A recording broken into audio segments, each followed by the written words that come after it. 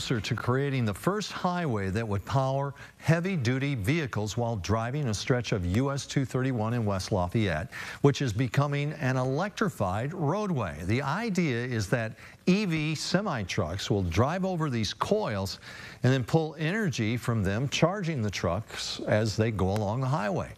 The technology will solve two major hurdles for electric heavy-duty trucks. Eric Graves has details.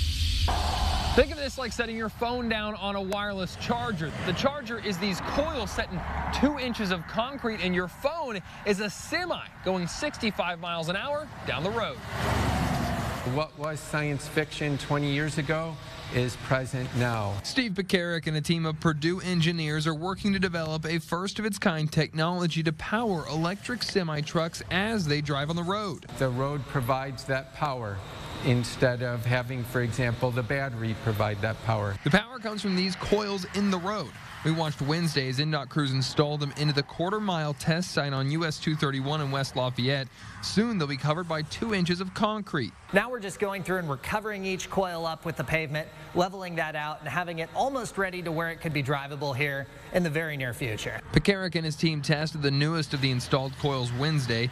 The idea is electric semis will be able to drive at 65 miles an hour, and a magnetic field will transfer energy from the coils to a receiver on the truck. You're talking about 200 kilowatts you have to deliver, and that's a lot of power, like on the order of 100 homes worth of power. The goal is for the technology to be installed along truck routes and reduce two major hurdles to making EV trucks more practical.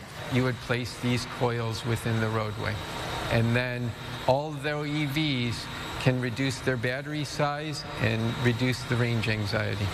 Right now, batteries for EV semis cost around $250,000. Pekarik estimates this technology will reduce that by a factor of 10.